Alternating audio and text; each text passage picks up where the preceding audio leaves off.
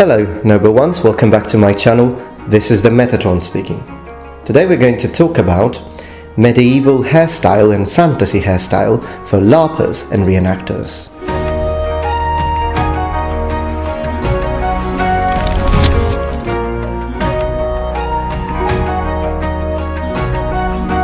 Alright then, now obviously I've got really long hair. I haven't cut my hair for I think 2.5 years, roughly speaking.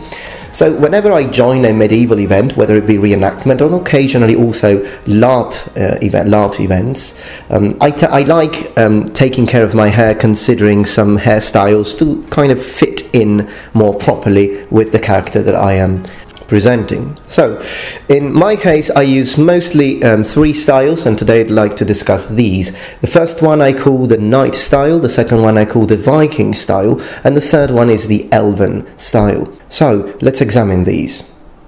Alright, for the first one, the knight look is what you actually see now, so please you have to imagine me wearing plate armor. I don't have my armors here with me because I'm moving home and they are already at my new place. But let's just a little bit of imagination. I'll use some pictures.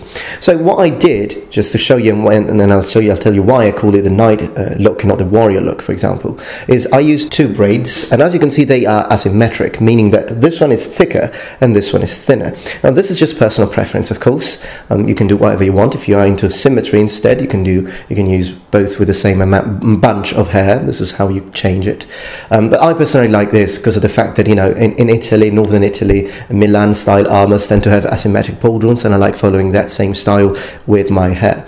So one thing I do is just leave them hanging like this. This is one possibility, just asymmetry giving a different look. Just to show you from the side.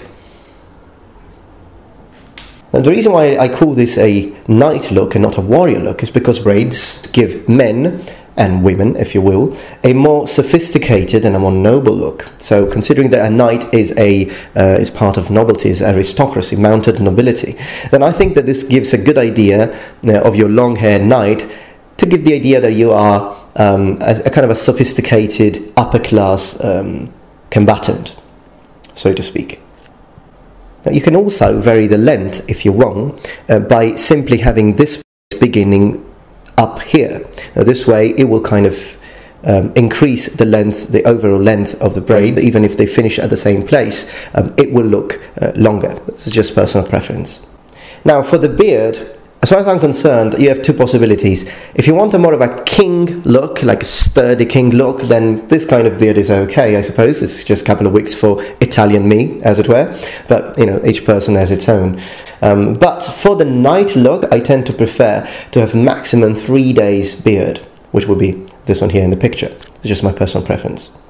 Now moving on to the Viking look, of course the beard, the longer the better. As a matter of fact, if you have really long beard, which I never managed to have because I also do a Roman reenactment for which I occasionally shave, because the Romans prefer to have a clean shaven look, because they considered beards to be barbaric, at least until the Imperium.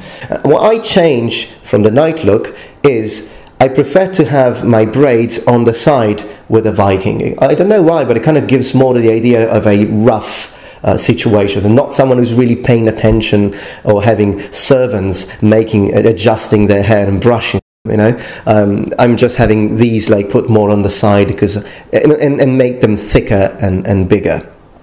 Now moving on to the Elven look, here it's fantasy, so we don't really have to worry about historical accuracy, and we can do whatever we want. So for the Elven look, I change a few things. I always use these kind of braids, like front, coming from the front.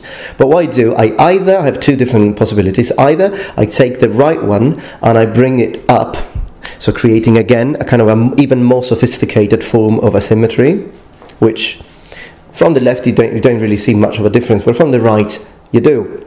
Alright, so here we are for a closer look.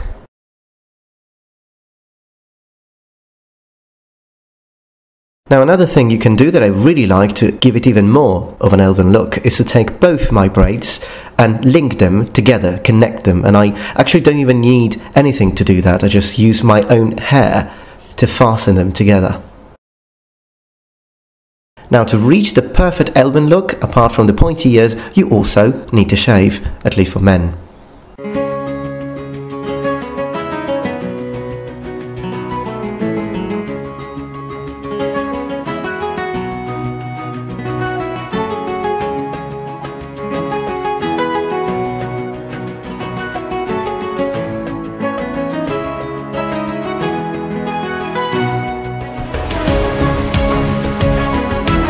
Alright, so do you have long hair? What kind of styles do you use? Please let me know in the comments below, and what do you think about these ideas that I had with my own medieval and fantasy looking styles.